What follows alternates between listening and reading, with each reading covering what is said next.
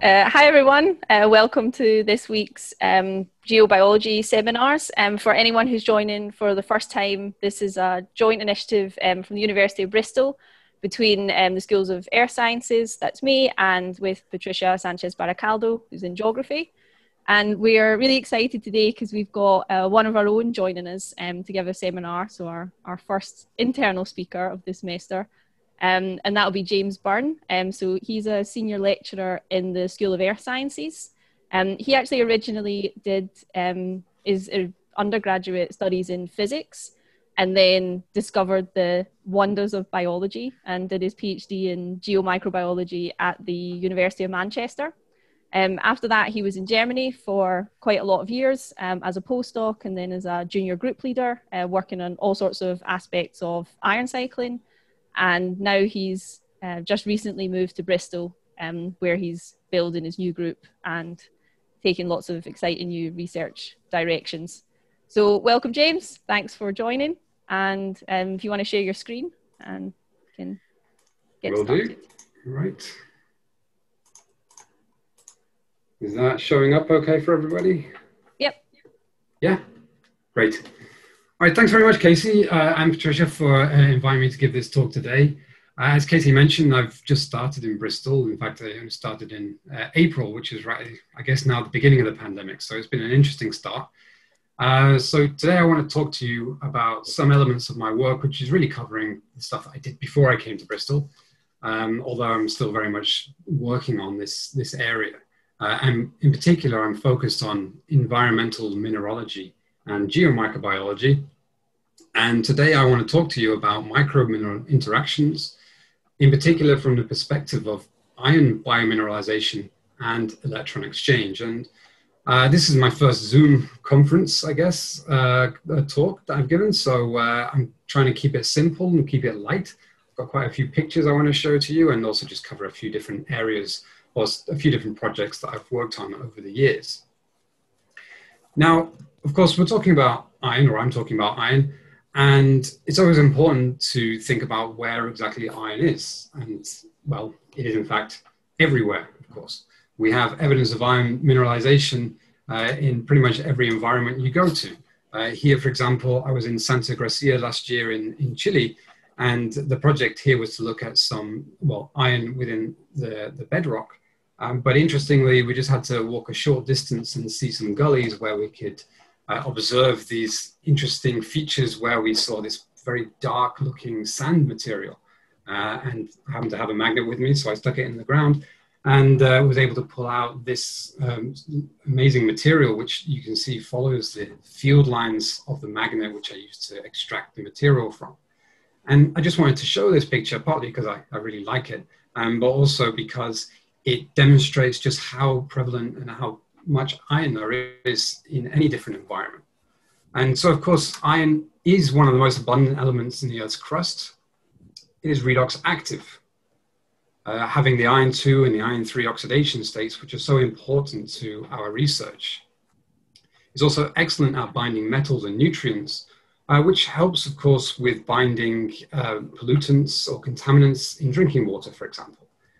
And of interest to me specifically, and many of you, I guess, it is bioavailable. So pretty much everything is able to use iron to some extent.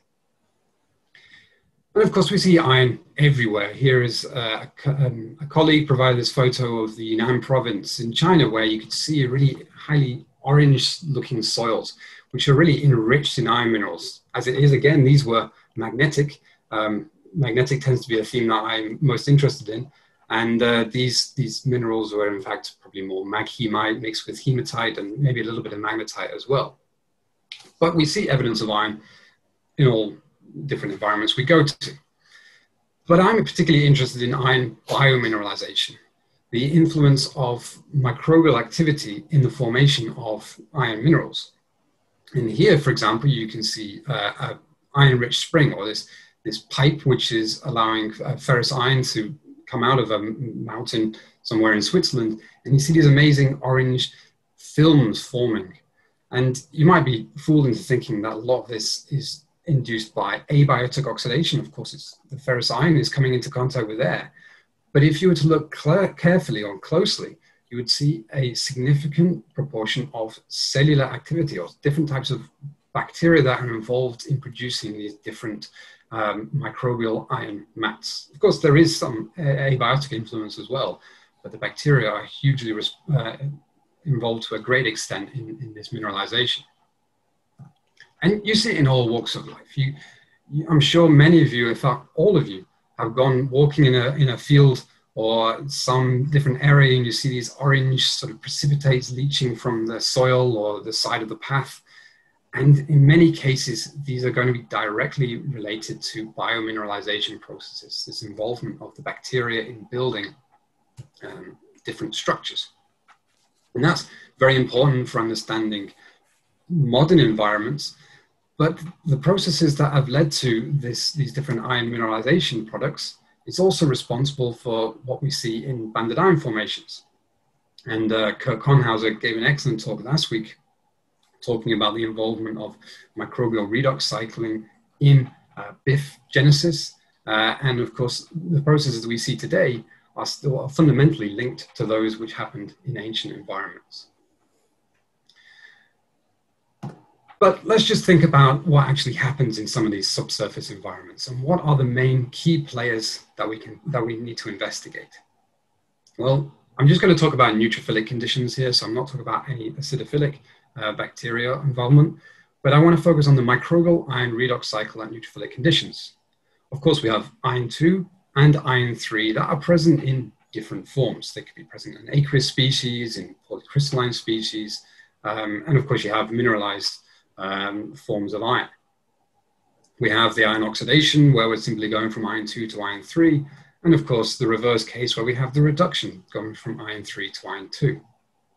On the oxidation half of this cycle, we have three main key players that we consider when we're looking at microbial ion oxidation. We have microaerophiles. These use micromolar concentrations of oxygen, so they only exist at the anoxic-oxic boundary. But nevertheless, they can actually outcompete with abiotic oxidation, and they produce some very interesting shapes, which I'll show you in a minute.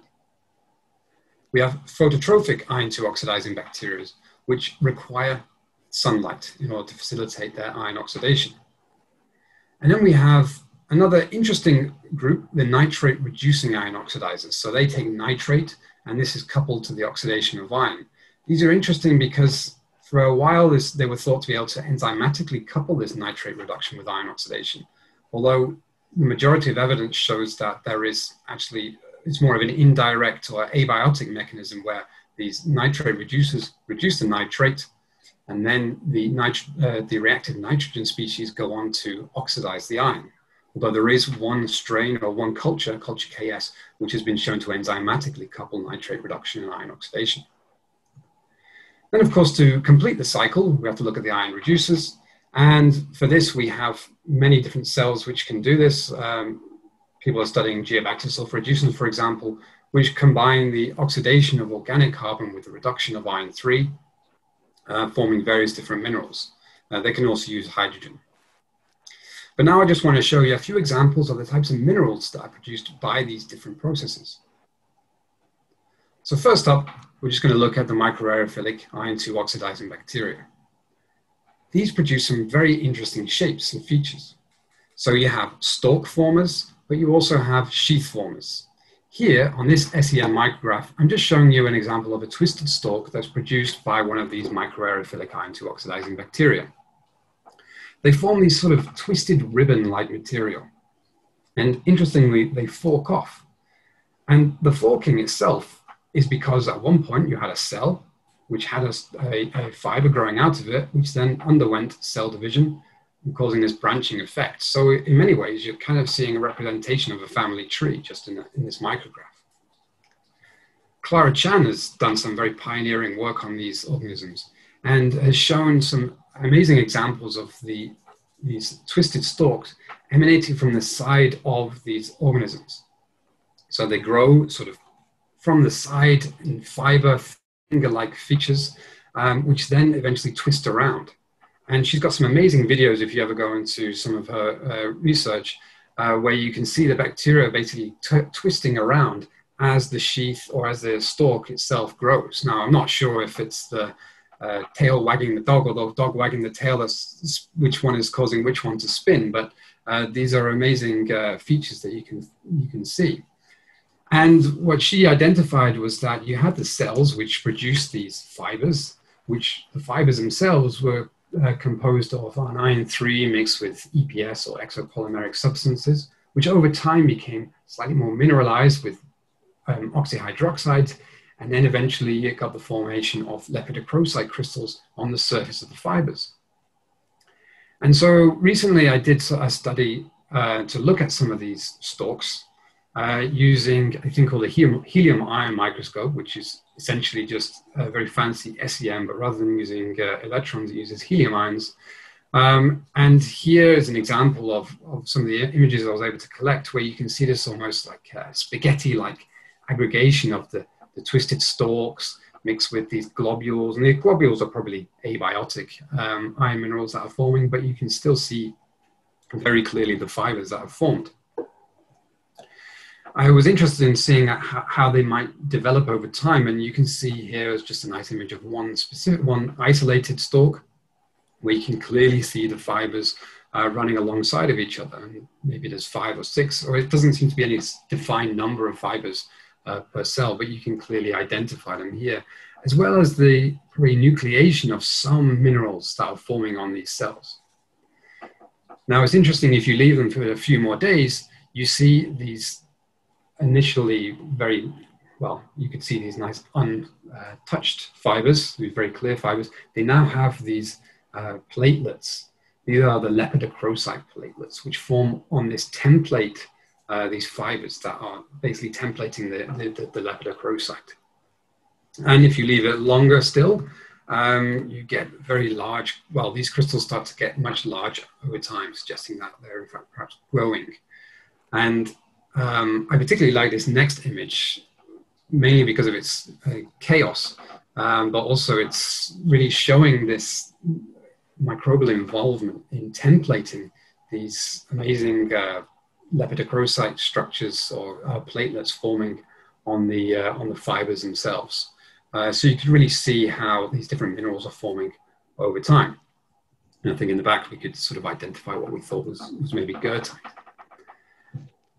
Moving on to a different organism now, we've got the phototrophs, and these typically form short-range ordered iron 3 minerals such as ferrihydride or perhaps goethite. Here I'm showing the example of Rhodopseudomonas pilastrus Taiwan. Interestingly, they often tend to stick, it's almost like they're sticking their nose into these clusters. They sort of stick out like flowers from central iron oxide clusters sometimes. Anyone who's an expert on sample preparation, please can give us some advice on how to prepare phototrophic iron oxidizers, because I don't know what it is about them, but they tend to sort of deflate and they look like these flat pancakes, no matter what critical point drying or method I use. They don't particularly work out that well, so any advice would be much appreciated. But these cells also form these quite interesting larger balls. That's all I can use to describe it. These aggregates of these iron 3 minerals. This particular thing looks a bit like a Death Star, and you can see some of the cells here, some interesting holes every so often, and these are just some examples of what they form. And well, a few years back we did some cryogenic focused ion beam SEM imaging of this particular strain, and we developed a 3D tomography of the Rhodopseudomonas pilastrus, which is in the yellow, associated with the iron minerals, which are of course in the gray. And again, they form these large aggregates, or these big balls basically of iron 3 minerals. Not particularly crystalline. They are short range ordered. They are things like ferrihydride, but nevertheless, the microbial activity is responsible for forming these minerals. These cells are now the third type, these nitrate reducers. These actually can be prepared really easily. I mean, you can see how nicely these come out in comparison to the Rhodopseudomonas.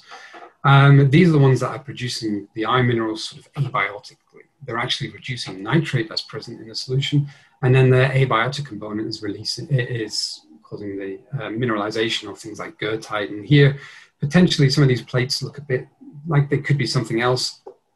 We know that there's green rust can be produced by these organisms. And we also have other autotrophic nitrate-dependent iron oxidizing bacteria. This is the culture KS, which is the one that's enzymatically linked to being able to couple nitrate reduction with iron oxidation. Again, they also form different iron minerals such as ferrihydrite or goethite. In this image here, which was prepared and given to me by my student Tim Bayer, you can see almost like cauliflower formations of these iron oxides on the cell surface itself, which is just a very nice, interesting artifact. Onto the reducers. Many of you might be familiar with Geobacter sulfur reducens. These are ones that I've worked with for quite some time now, and they typically can produce magnetite nanoparticles. And here, this image just shows a nice cloud of the nanoparticles associated with the bacteria themselves. So, as you can see from this collection of images that I've shown you, we have a range of different iron minerals that are produced by the bacteria, whether it's iron oxidizers or whether it's iron reducers. They're really involved in a number of different biomineralization pathways. But in each of these biomineralization pathways, there has to be some amount of electron exchange. Of course, if we're having iron oxidation, we need to have electrons being removed from the iron 2 source. If we have the iron reduction, we need to have the electrons added to the iron 3 source. So, in many cases, we've been studying simple systems where we have iron 2 that is present in only aqueous solution. Perhaps it could be coming from iron chloride, or maybe it's complexed with some other complexing agent. But the reality is that in the environment, we have many different iron minerals that are present in association with different species of iron. And what we wanted to know was, can these sort of solid phase iron minerals also be used as the electron donors or as the electron acceptors? And so in the first question I was going to address was, can solid phase iron 2 minerals be used by phototrophs as electron donors? And for this work, we only worked with phototrophs, and green rust was the mineral that we chose. Green rust, for those of you who don't know, is an iron 2, iron 3 containing mineral. It sometimes is present as either carbonate or sulfate or chloride, but we chose to use the carbonate type of green rust in these systems. And this work was done by a student, Xiaohua Han, who was visiting my lab in Tübingen, but is now back in China. And the phototrophs we used were Rhodobacter ferrooxidans, SW2, and Rhodopseudomonas pilastris, Taiwan. So we used 2 different types of photoferrotrophs just to indicate whether or not this was an isolated effect. For this work, we synthesized the green rust. As you can see here, we've got this sort of hexagonal plate type of structure. We simply added the bacteria, and these were the only source of iron 2 that were provided in these cultures. There was no aqueous iron 2 provided, although there was some small degree of dissolution which took place, but nothing significant. So over the course of these experiments, Xiaohua simply followed geochemical changes. She wanted to follow the change in iron 2 and iron 3 in the structural components. So she did some solid phase extractions of green rust. She would then measure the iron 2 and iron 3 over time. And what you can see from these figures is that in our control group, where we didn't have the bacteria, there was very little change in the iron 2, indicating we didn't have much dissolution, if any. Whereas when we had the bacteria, of course, we can see a very clear decrease in iron 2 present in the green rust itself. We actually tried 2 different concentrations of cells, 2 different inocular, 10% and 20%. And you can see by this increase in lag phase between those 2, that clearly cell number has an influence. On the right-hand side, you can see the same experiments, but with Taiwan. Taiwan seemed to do the oxidation as well, though a little bit slower than we could see for the SW2. Of course, we have the iron 3 measured as well. In this case, we can clearly see the iron oxidation is taking place by a buildup in iron 3 in the solid phase. And then the controls didn't see anything significant. And as well with the Taiwan, we saw a similar effect where the rate of iron 3 production was slower than we see in the SW2. We did some spectroscopy, and I don't want to bore you with details about Mossbauer because I'm sure not many people, not everybody knows it, but I can simply comment on the first spectrum, this left-hand one showing the initial green rust where we have a lot of iron 2 clearly present in there, as well as some iron 3. Green rust, remember, does contain some iron 3 already. And after we've exposed it to these bacteria, to the SW2 or Taiwan, we have this orange doublet. And this type of doublet is very characteristic of an iron 3 short-range ordered phase, likely something like a ferrihydrite. Although in the Taiwan, we see this green phase here, which corresponds to residual iron 2 that was still in the system. And that agreed with our geochemical data. So in short, these results showed that, well, the question was, can solid phase green rust be used by phototrophs as electron donors? And our simple conclusion was yes. We observed a faster green rust oxidation rate by SW2 than by Taiwan. But what is the relevance of this particular microbe-mineral interaction? Well, if we can have oxygenic phototrophic iron 2 oxidation of green rust, then that implies that we can have the formation of iron 3 oxyhydroxides. There is arguments to suggest that green rust was present in some of the early oceans. And potentially, this is an important mechanism for Precambrian iron formation deposition in some of these ancient oceans. So it just opens up some of the potential pathways which may have contributed towards iron formations in these ancient oceans. Okay, now that's shown clearly that iron 2 can be an electron donor for these different organisms. But now I want to think about the other side of the cycle, the iron reduction. And typically, many of our experiments will focus on iron 3 sources, such as ferrihydrite, which is very short range orders, very poorly crystalline, very small nanoparticles, maybe 2 to 3 nanoparticles. It's typically X-ray amorphous, and it's been shown for decades to be bioavailable. Of course, it's very rare that in the environment we see such pure forming ferrihydrite. In our iron reduction experiments, we might typically expect to see the formation of minerals such as magnetite. And we know that this magnetite is present in soils and sediments, but we also know that the ferrihydrite is relatively impure in many cases. And we wanted to evaluate whether organic matter associated ferrihydrite, particularly organic matter that is derived from microbial activity, was going to influence this iron reduction from ferrihydrite to magnetite. So we had a question, what is the effect of microbial biomass on the reduction of ferrihydrite to magnetite? And again, this work was done by Xiaohua Han, and she prepared 4 different types of ferrihydrite for this experiment.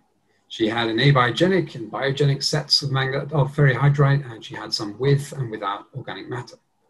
So the simple abiogenic ferrihydrite is AFH. This was prepared through a very routine method we can easily do in the lab for producing ferrihydrite.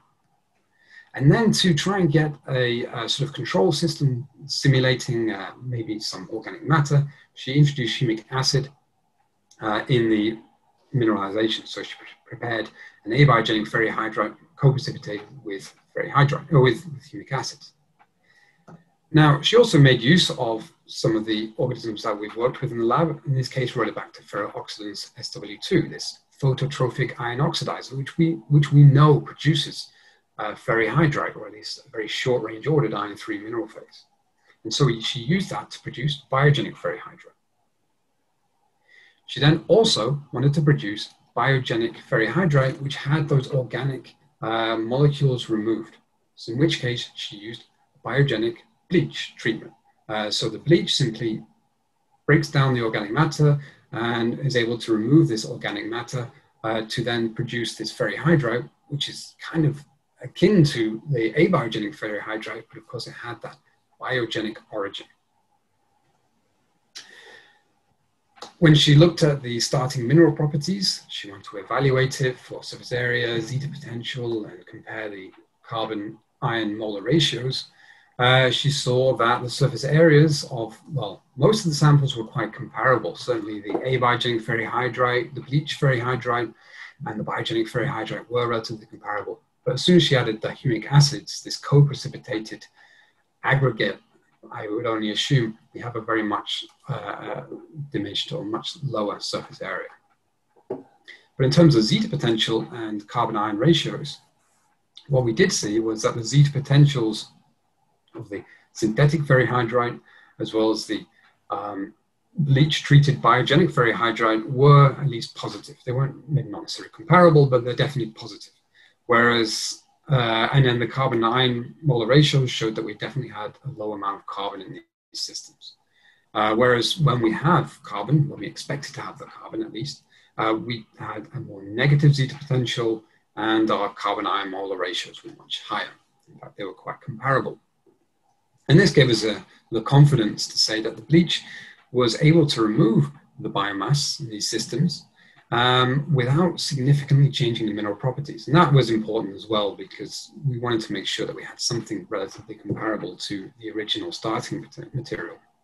The experiments themselves were relatively simple. She had the different 4 types of ferrihydrite, which she added. She had an electron donor as well. In this case, it was lactate. And she added Shewanella hunadensis. And she did it at neutral conditions.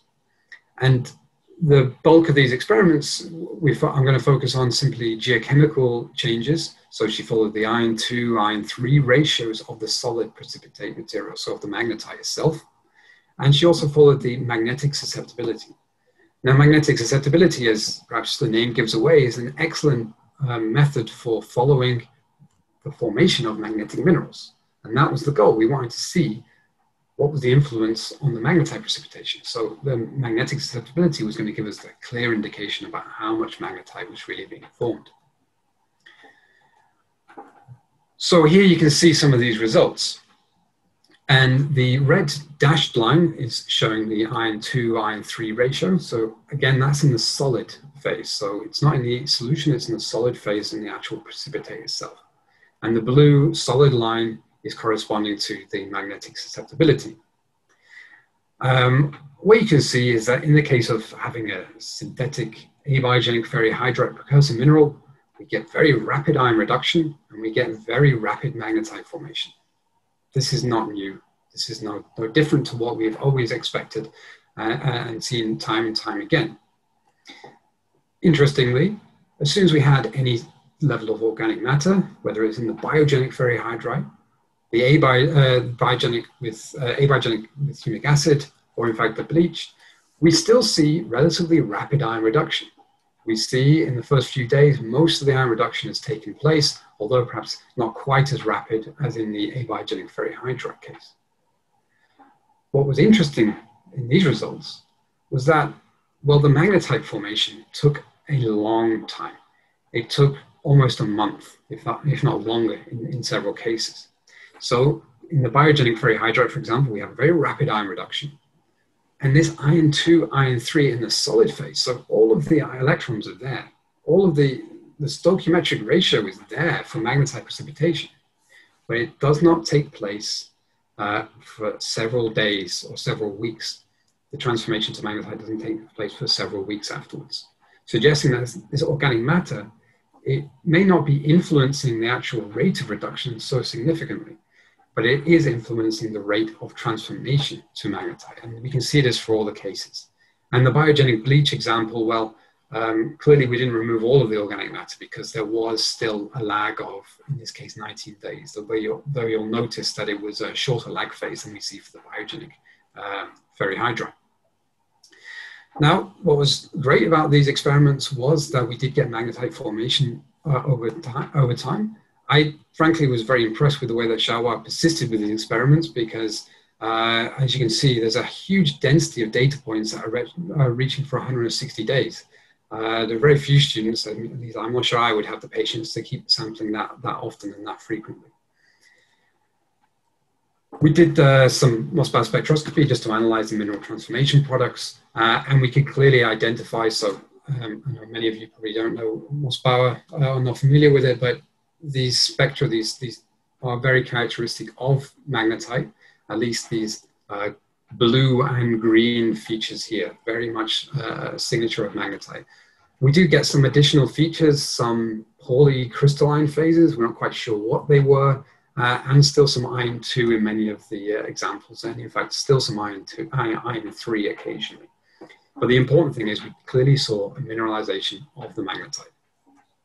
So, to summarize this particular part of the study, what is the effect of microbial biomass in the reduction of ferrihydrite to magnetite? Well, clearly the ion reduction rates are relatively similar, but the biomass appears to inhibit the transformation to magnetite. So what is the relevance of this particular microbe-mineral interaction? Well, it suggests that the ferrihydrite is still bioavailable even when associated with microbial biomass. But we need to consider that there is potential passivation of the surface, maybe sequestration of iron 2 by bacterial cells and associated biomass, which play a major role in the rate of magnetite formation. And so perhaps, even though we don't necessarily see magnetite in certain sediments, it doesn't mean that it couldn't form eventually, or there could be processes that allow magnetite formation to take place. It's just they take place on a very, the formation might take place on a very slow scale. Okay, so now I've just shown a couple of examples of how we can use iron 2 and iron 3 as individual electron donors. But I want to have a final study, which I'm going to present to you today, which is some work that I presented, published a few years ago, where rather than having isolated iron 2 or isolated iron 3 mineral phases, what about if you had a single mineral phase that could be both the electron donor and the electron acceptor? And for this study, magnetite, again, was the mineral of choice. For a number of reasons, notably because it contains both iron 3 and iron 2, meaning that it could, in theory, act as an electron donor and an electron acceptor. But also its magnetic properties help us to follow redox changes over time, and I'll explain that in a minute. But the question in this particular study was, can magnetite act as both an electron donor and an electron acceptor? In this particular study, I tried to simplify things with just having isolated phototrophs and ion reducers in the same system, so no microaerophiles and nitrate reducers. Although I did do a small study with nitrate reducers and saw similar effects. For this experiment, I had a single bottle, or not a single bottle, I had many replicas, but I had the cultures which contain the magnetite itself, as well as ion oxidizing bacteria and ion reducing bacteria, so a sort of co-culture. I used Rhodopseudomonas palastris Taiwan and Geobacter sulfur-reducens. Now, the advantage of using the phototroph is that we can use the light to control ion oxidation. And then when we take off the light and add an organic, in this case acetate, as the electron donor for the reducers, then we're going to stimulate the ion reducers. So you can cycle between the two different mechanisms in the same co-culture. The starting materials themselves were about, well, they were very much nanoparticles. They were 12 nanometers in diameter. Now, I mentioned the fact that we use magnetite in this study. One of the reasons was that it's magnetic, which means that we can use magnetic properties to follow redox changes.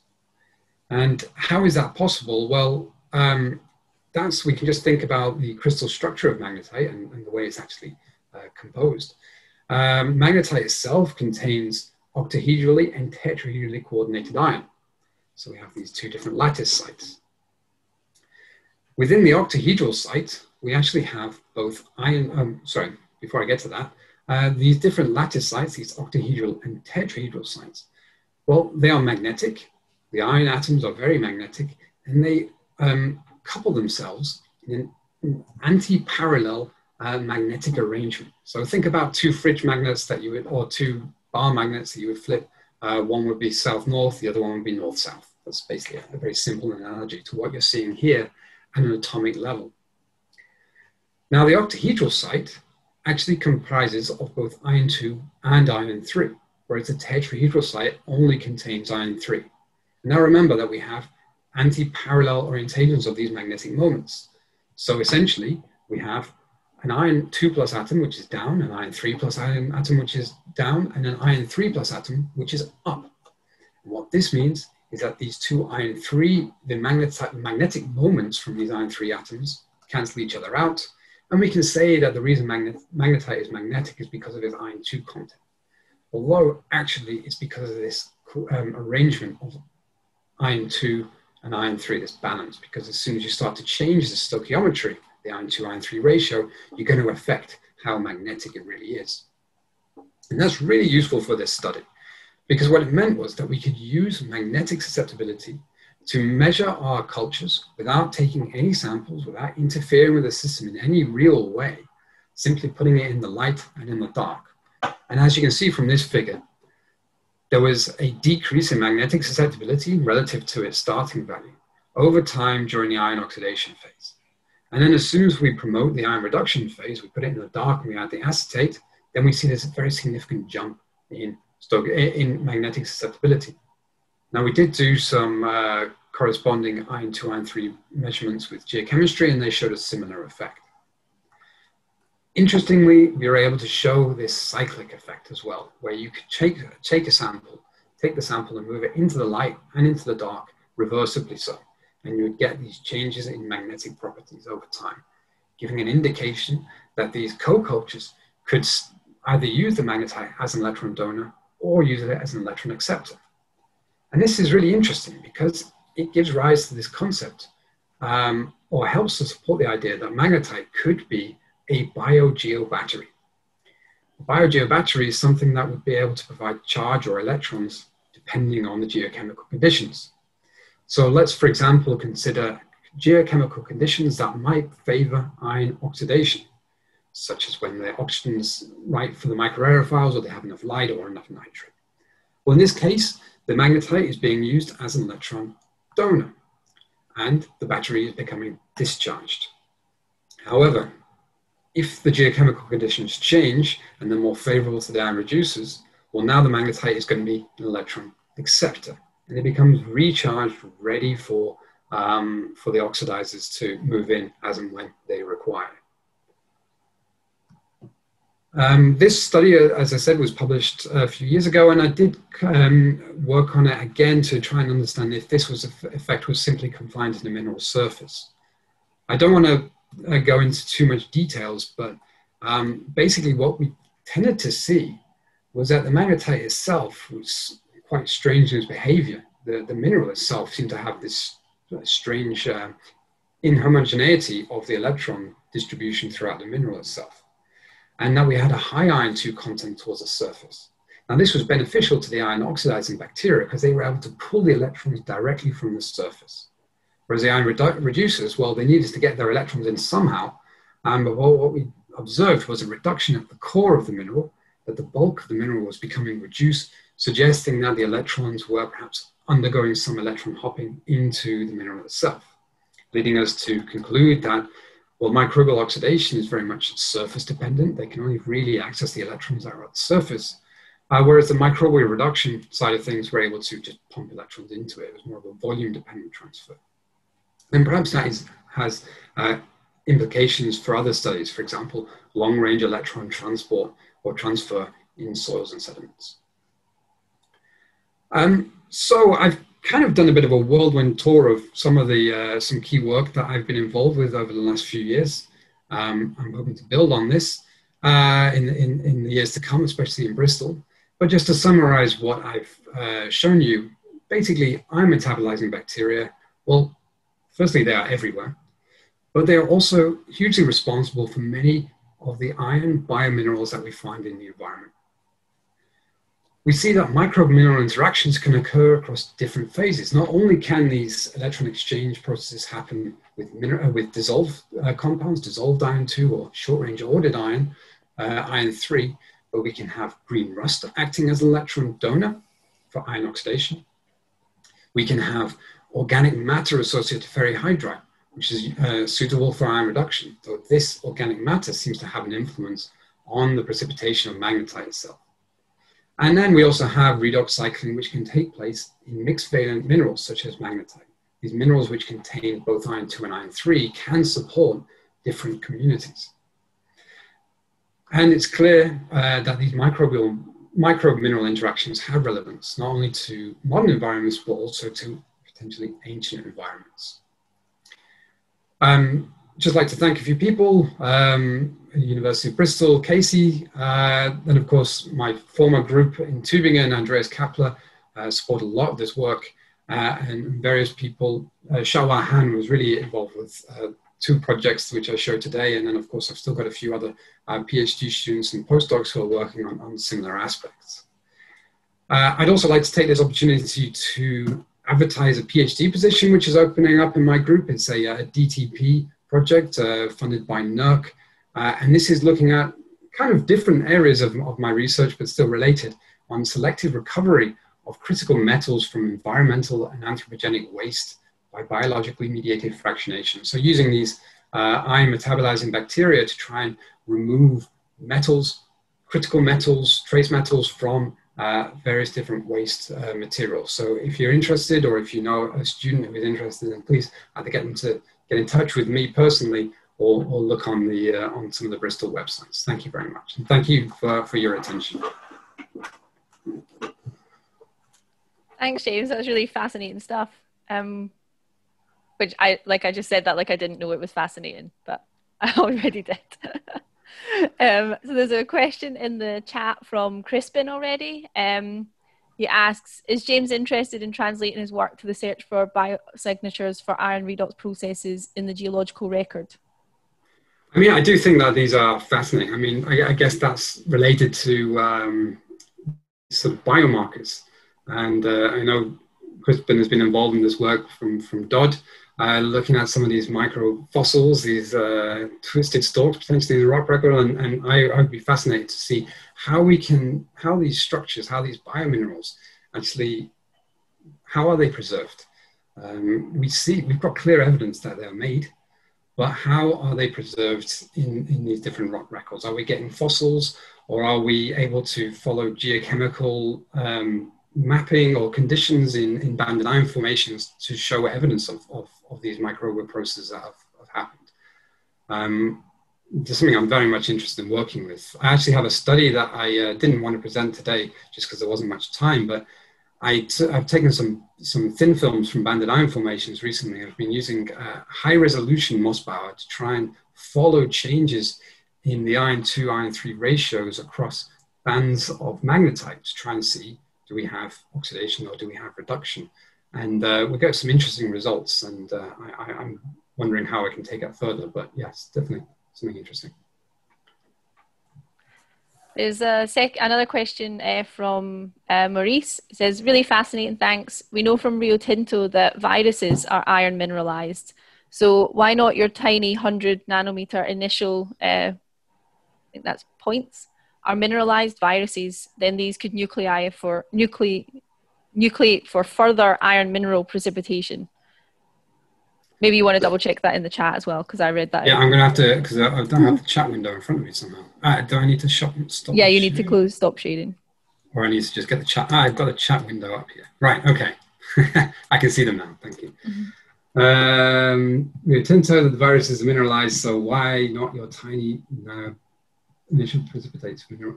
I mean, I guess that virus involvement in mineralization would be something of interest to consider. Certainly, you do need these nucleation sites. I do find it interesting that when we have these cultures in which we have just purely dissolved substrates, purely dissolved iron 2, we do get mineralization taking place. So you do need to have these nucleation sites. Perhaps that's coming on the bacteria itself or the glass walls of these cultures. But I guess, yeah, there could be some different mineralization, different nucleation sites to consider. And viruses certainly could be something that maybe they would be involved. I haven't looked at that, I'm afraid. Yeah, that would be really cool. Maybe if there's not a question in the chat right now, maybe I can squeeze my question in. Because I was wondering, you showed you can have this redox cycling in magnetite. Do you think that's kind of limited to magnetite because of the specific properties? Or could you, extend that to other types of minerals? Because I guess it wouldn't work for green rust because you have too much transformation. But is there certain properties that would make a mineral susceptible to be in a battery or not be in a battery? This is a very good question. And actually, even when you mention green rust as being susceptible to transformation, we also have to think about the fact that magnetite itself could also be susceptible to transformation, because we don't know how far the magnetite can be oxidized or reduced in one direction or the other before it no longer can undergo this recycling effect. And so maybe something like green rust is a potential biogeobattery, but only in an extremely narrow redox window. But to answer your question more specifically, I do think that there is these potential biogeobatteries in the environment. In fact, I've got a proposal, hopefully, in at the moment to look at these in more detail. I mean, you have clays. Many of them are containing iron 2, iron 3. In clays, you have the complication of them being in sheets, and maybe you've got different sites where the microbes can attach. You've got the edges, or if you've got the basal planes. We also have greigite, which is an analog of magnetite. Instead of having oxygen, it has sulfur. In that situation, it's a very complicated soup of electrons because, well, you could use the iron as the electron donor, but maybe the sulfur is also then able to exchange some electrons along the way. There are many potential options, and something that I'm planning to pursue in the years to come, for sure. It sounds like you'll be busy. I think there's a related question from Mark Howson. Yep. On the behavior of magnetite and whether micronutrients might accelerate or suppress this activity. I predict that they will. I don't know whether it's accelerate or suppress the activity. One example I would say is thinking about oxyanions like phosphate. Of course, phosphate is very strongly binding to the surface of iron minerals. And we know if you have a lot of phosphate in your system, how does that influences transformation rates or the ability for iron minerals to undergo transformation. And I suspect that if we had a lot of phosphate in the system, then this might potentially block parts of this activity. Although saying that, I actually now remember in my experiments, I did have phosphate in the system and it still worked. So they can't be that bad. But perhaps other things, natural organic matter might coat the magnetite and prevent it. Other micronutrients might also then accelerate it if they can accelerate the activity of the bacteria themselves, or if you have electron shuttling compounds, but they also then help promote the interaction between the microbes and the iron minerals themselves without any requirement for direct contact. Many different things, and we're only really at the beginning of this, of understanding these mechanisms. Yeah, I guess that really highlights that even when you just have a culture bottle with one mineral and one bacteria, there's still a whole load of complications before you even get to the environment. Yeah, absolutely. Yeah. Yeah, I mean, this is part of the problem. How do you accurately replicate the environment in the lab? And I think everyone working on these things is facing the same challenges. I do have a related question. How difficult is it to make this, put them into culture? Is that something that takes, do you have to sort of, where do you even start? I mean, for me, a lot of this work is built upon previous people who have done the incredible job of isolating these organisms from these different field sites, collecting sediments, and then going through very delicate processes to try and isolate these cells. And once you have the cell, once it's clear that you can grow it on a well-defined medium, and in many cases the medium is fairly standard across the different types of iron metabolizing bacteria, then once you have that recipe, then actually culturing these organisms is pretty straightforward. I mean, as Casey mentioned at the beginning, I originally did physics, and I managed to grow my cells relatively quickly. So, these ones have been good to grow.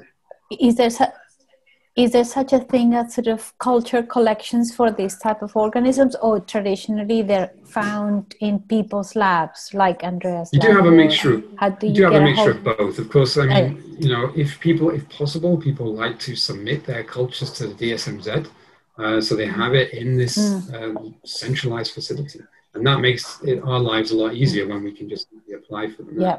But every lab has their own culture collections. That's something that we need. That we have in Bristol, I know, where you simply have your stock that you can simply go to and access and take your cultures as and when you need it. Yeah.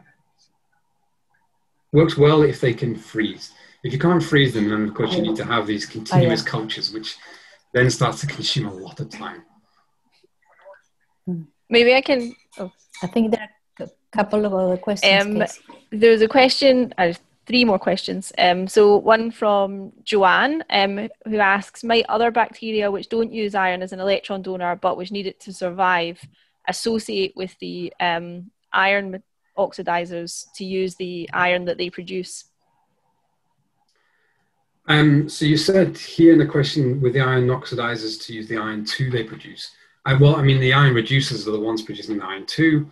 And I guess the iron oxidizers are producing iron 3. That doesn't really matter, but I assume so. I assume that, you know, perhaps this is an interesting point, an interesting question, that, you know, can different organisms that don't need the iron become associated with that? I mean, I guess we have these examples like the nitrate reducers, where they are using nitrate, but then somehow they're also then associated with iron in these cases. Now, perhaps they don't really care about the iron, or maybe part of the process is allowing the iron mineralization as a way of eliminating that effect of the toxicity of the iron, because iron itself can be toxic to some of these organisms. So I don't know is the answer to your question, but I assume that there will be incidences where we could have these co-cultures of these dependent or maybe symbiotic almost types of organisms. I'll try and fly through the next few questions just in the last few minutes. So Michelle is asking, how might microaerophilic iron oxidizers come into play in the magnetite biogeobattery scenario? I haven't tried it. I would be interested to try it. The part of the problem is eliminating the abiotic component of oxidation when you're working with these microaerophiles, because you have to use such low concentrations of oxygen, that I assume that there will be a significant combination of effect of abiotic oxidation in this system. But at the same time, we know that if we want to grow microaerophiles, one of the techniques we use is we have a plate. We stick in iron 0, the iron 0 dissolves or undergoes dissolution at least, releasing iron 2 into solution, which is then used by these microaerophiles. I never got around to it, but I was always really interested in the idea of using the magnetite instead of the iron 0 and seeing would this have a similar effect in being able to help grow the microaerophiles. And if we were able to show that, then that might help us to understand whether they could be used as a biogeobattery for these organisms. There's a follow-up from Maurice who asks, do your bacteria produce vesicles? They're the same size as viruses, but a different shape, but also potentially mineralizable. Do you remove the viruses from your cultures? Good question. We don't work with, I haven't looked for viruses, so I can't tell if there are any in there. But we don't specifically have any involvement with the viruses, certainly in the pure cultures that we work with. They've been isolated by people previously, and then we've used what we assume is to be a pure culture. I can't tell you if there's any viruses in there, but I don't think there are. So I don't know. That's a good point, actually. Maybe one time we should check. There's a follow-up from Mark as well, who says, I'm sure, following on from the Rio Tinto comment, that the heap/dump leaching of copper sulfide ores, which relies on the leaching of iron sulfides, must be influenced by this activity. Any comment? Sure. There is. I think Kurt touched upon this last week when he was talking about these acidophilic iron oxidizers and their association with what's going on in Rio Tinto. it's these acidophilic ion oxidizing bacteria are clearly there. I have a former collaborator, well, still a current collaborator, Sergey Abramov, who has done some of this research to try and see what's the involvement of these organisms in this leaching. And I think that, yeah, there is definitely a lot of potential activity that can be taking place in some of these cases. Pyrite oxidation, what is actually going on there is a very important question. I think it's going to really help us to understand how we can use some of these different mining resources, maybe in order to try and get some useful critical metals back out of it as well. So there's a lot of work that can be done with the involvement of bacteria at the moment. And I think we're still learning. That seems like a good concluding comment. Maybe we can wrap up there. Thanks again, James, for that seminar. That was really great. Thank you. We're back at the same time next week, so it's another seminar at 1. Do you want to say something about that, Patricia? Oh, it's just that it's Ben Mills, so it's a change of gears and just a bit modeling, so a bit different, kind of to keep some variety there. But yeah, no, thank you again. And if you miss any of the previous talks, they're in the YouTube channel. So yeah, no, thank you again, and see you next week. Thanks everyone. Thanks again, James. Thank you.